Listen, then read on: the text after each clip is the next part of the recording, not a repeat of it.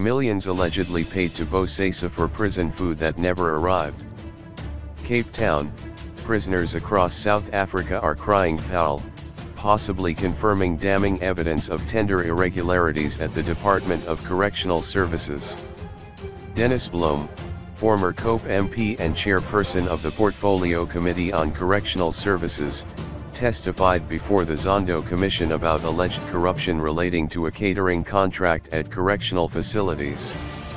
While millions in taxpayers' money was paid to Bosasa to provide fresh food and a catering service to prisons, inmates said they continued to do all the cooking and serving of stale food.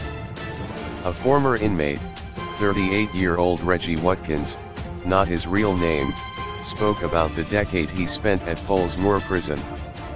"I remember the smell of the meat and the fish like it was yesterday. I was released a year and a half ago and I can tell you horrific stories about the food served in jail," he said. "We were fed food not even fit for animals. I remember one day we got chicken with green stuff all over it.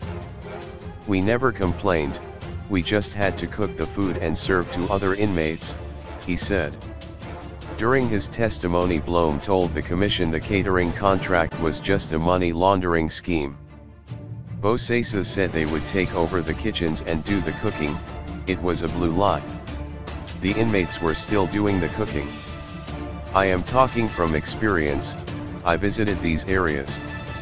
Zondo, Bosasa, had one office in the middle of the kitchen. Zondo was just taking the money.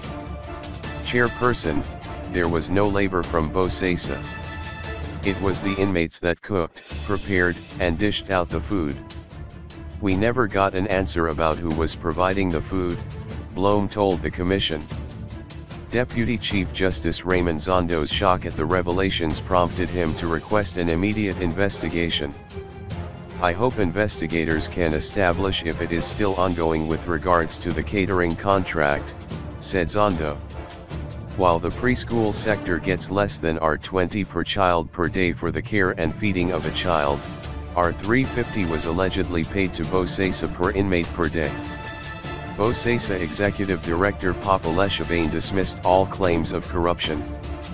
"We are rendering a service that comprises training of inmates, training of Department of Correctional Services members, providing 3 dietetically balanced meals per day per inmate, provision of takeaway meals for inmates attending court and maintenance of kitchen equipment," he said.